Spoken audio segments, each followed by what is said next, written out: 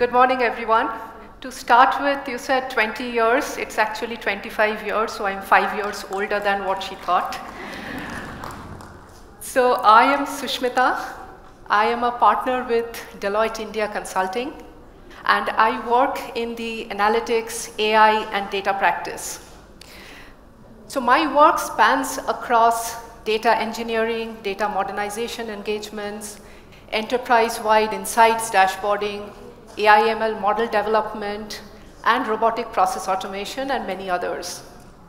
I have been in this field for about 25 years now, and you can start calculating my age from here.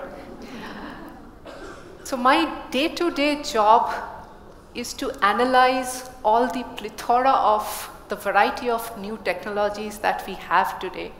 It's an ever-growing and ever-progressing field. And my job is to advise and consult my clients on the best technologies they could implement in their business to transform and innovate their business, and which would give them a competitive edge in the marketplace.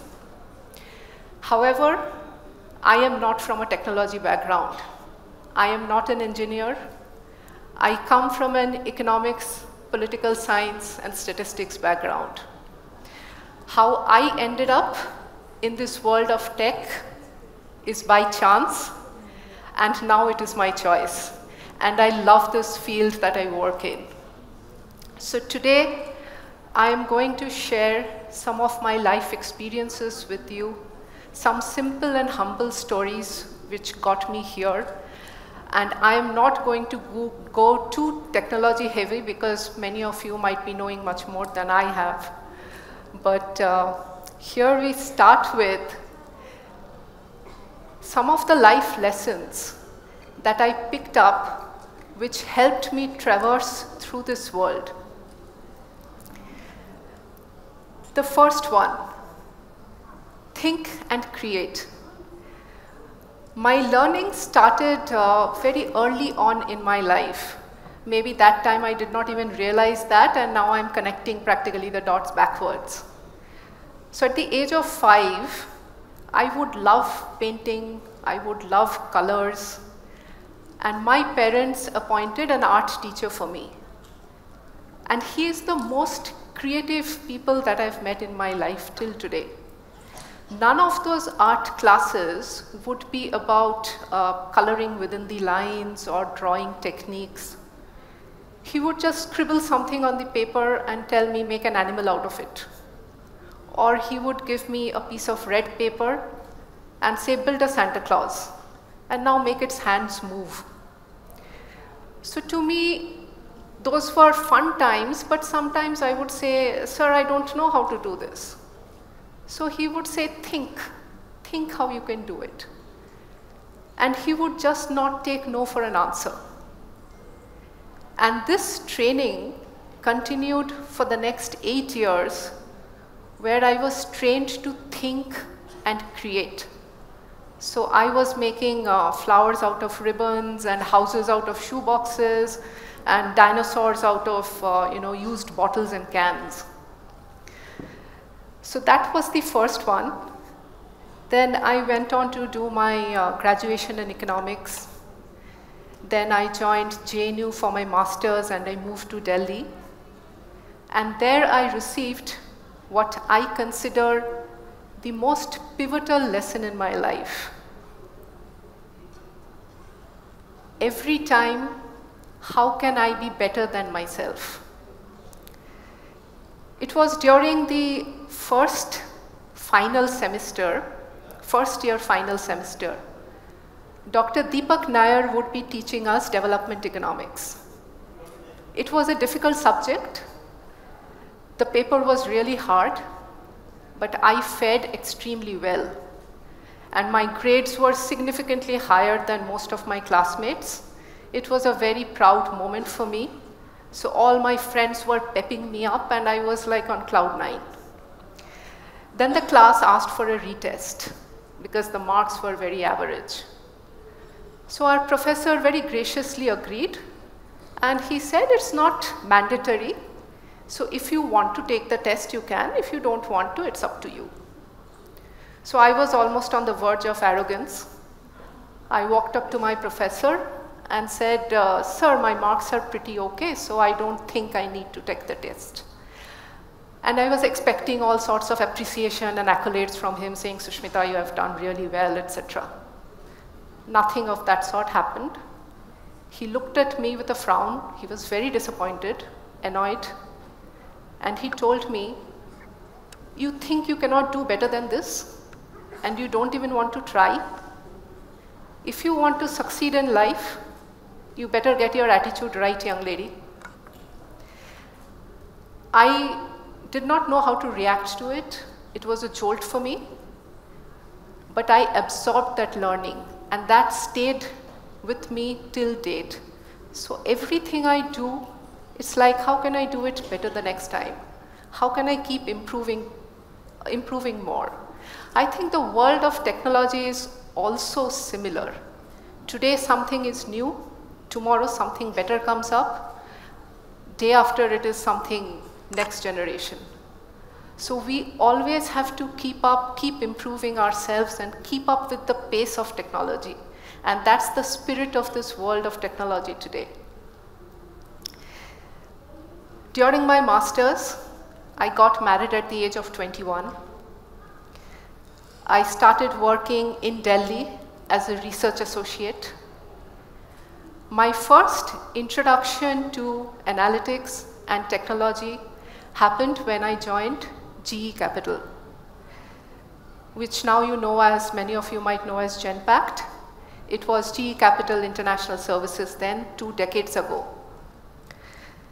And I was told that I have to model data and recognize patterns out of it. But I cannot see the data. And that utterly confused me. How can I even analyze something which I'm not seeing? And I was told that millions of records are sitting on the server somewhere. You cannot download that. That's when I started learning about servers, databases, data dictionary, SAS, SQL. So technology was needed to do my job. And I gradually started understanding technology and how it can be combined with analytics and the power technology can have. So I would analyze the data, and then I was supposed to build an Excel report out of it. This Excel report had 40 tabs. Each tab would have about 50 columns.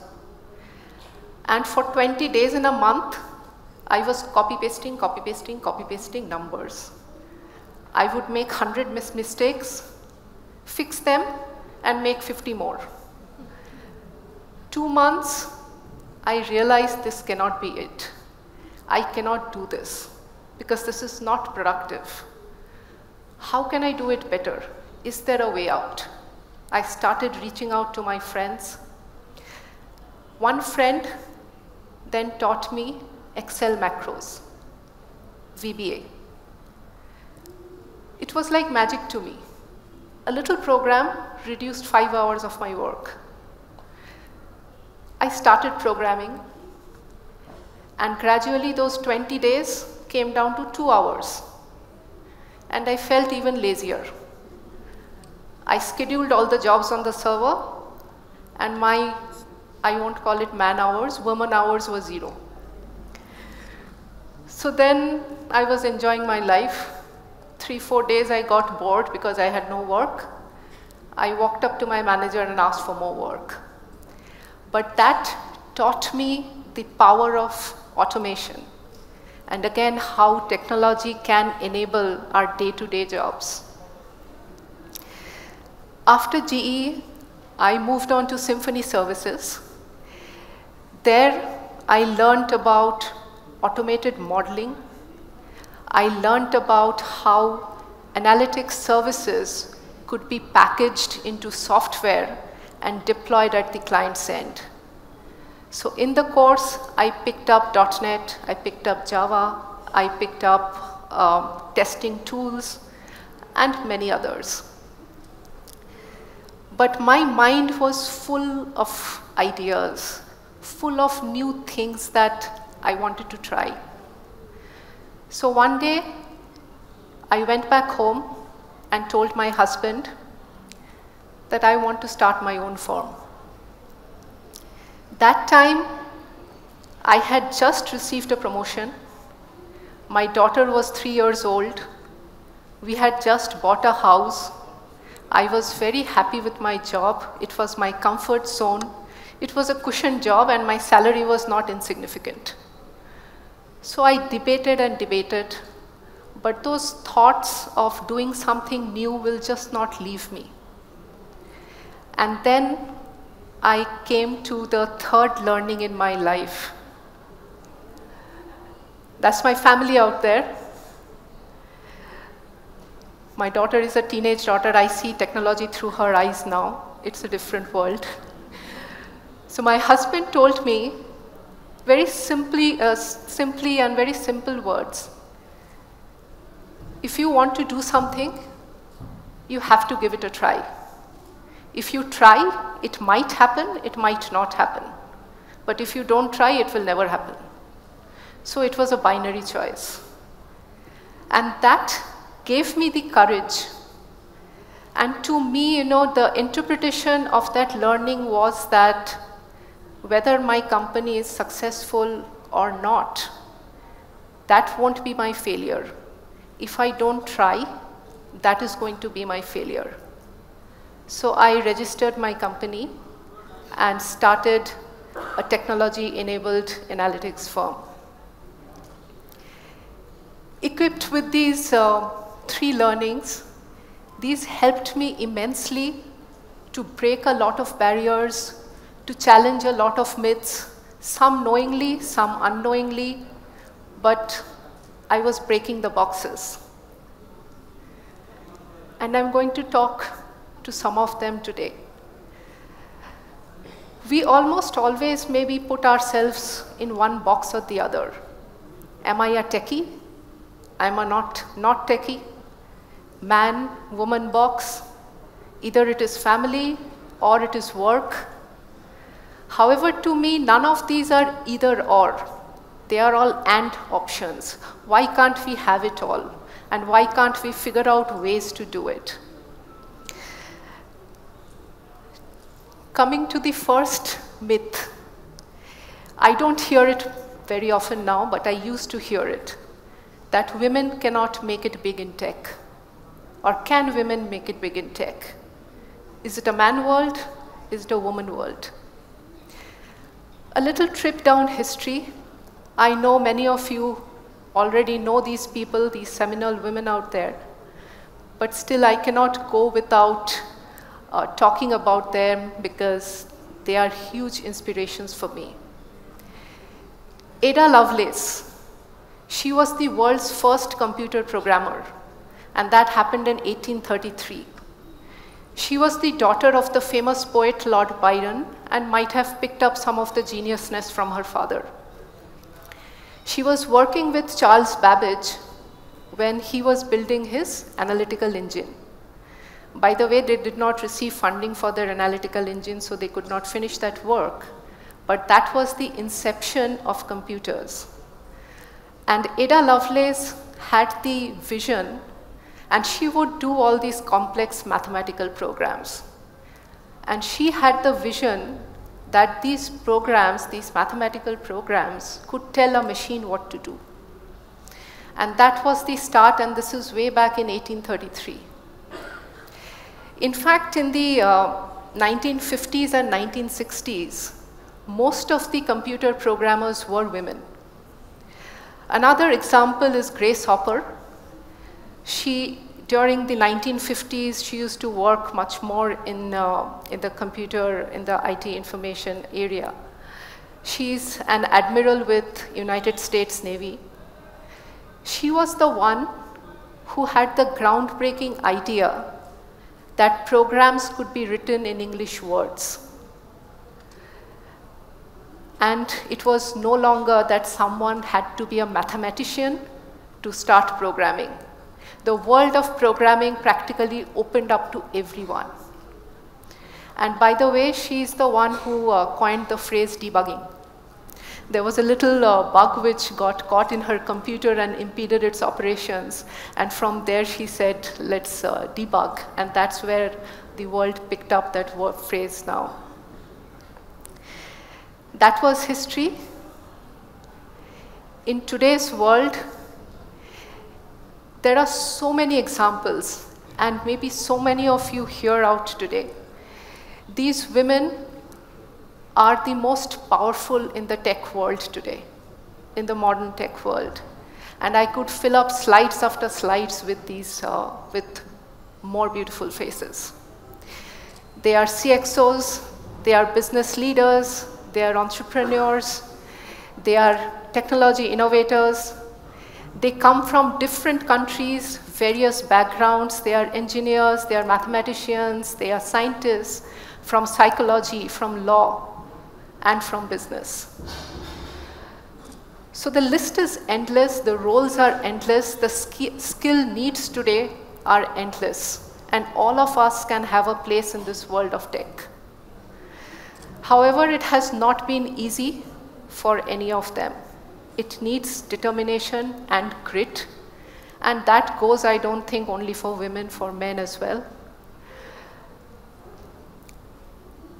Just looking at these pictures, I am nowhere close to what some of these astonishing women have achieved. But little experience from my life. When I had my own firm, to get that first client was very difficult. To make someone believe in what you believe in was very difficult. I was at a client office from 9 in the morning till 9 o'clock in the night. I was waiting at the reception, and I was not even allowed inside their office. I was asked to come back the next day. I went back. I sat there for 5 hours, no meeting. I went back again the next day. It went on for some time till they signed a very small deal with us. And we were very happy, and we worked really hard. Gradually, we grew within their company, and they became our reference clients. However, at that time, I did not have any money. I did not have any funding. I was rejected by 2 investors saying, your ideas are not convincing enough.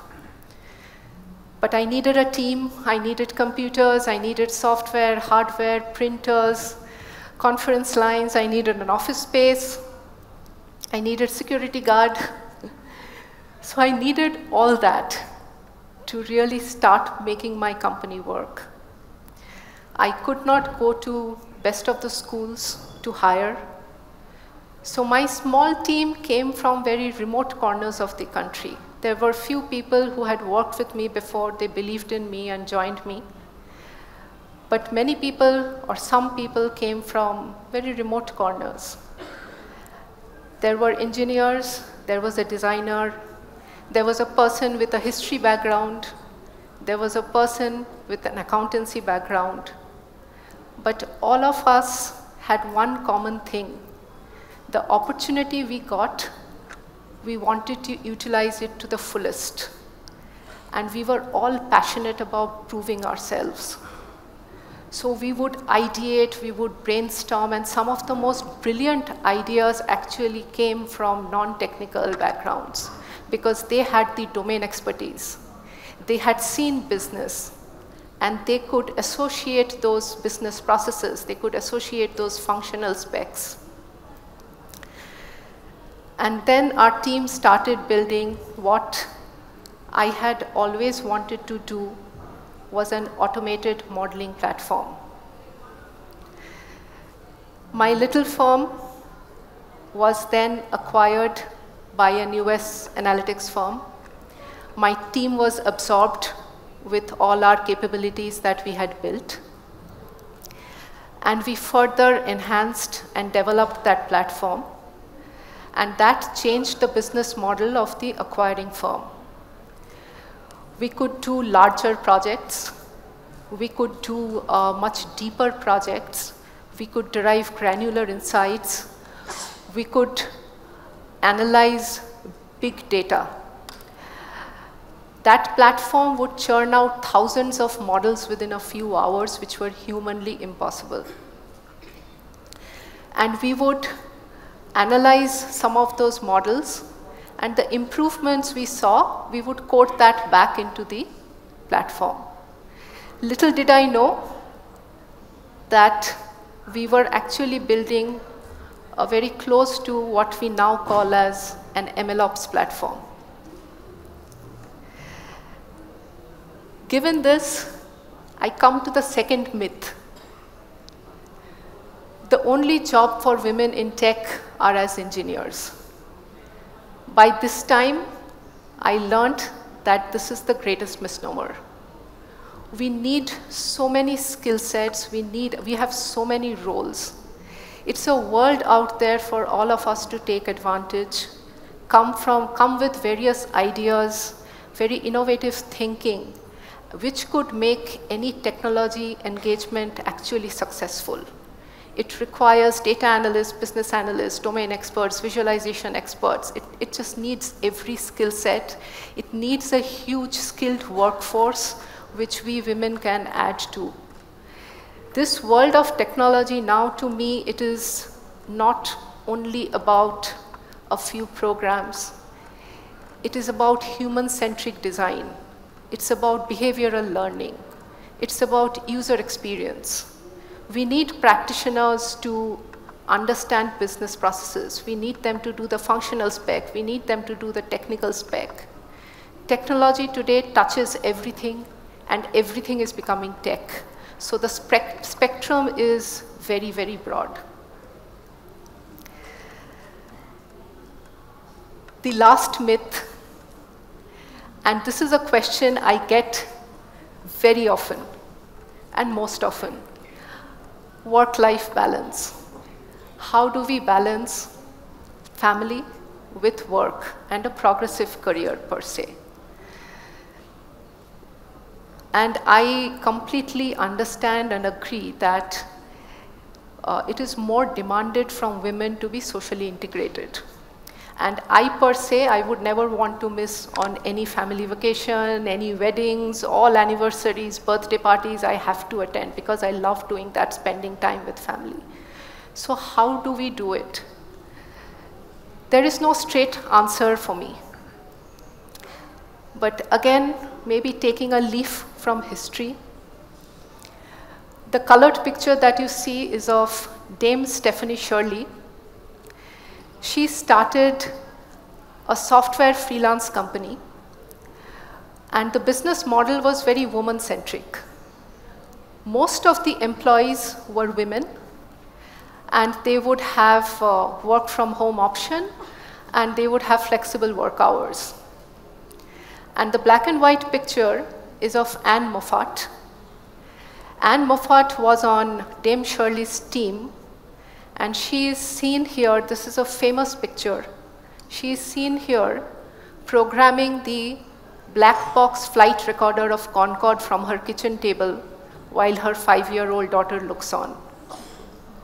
This is a very symbolic picture, and I think the symbolism and the implication of this picture stands still today.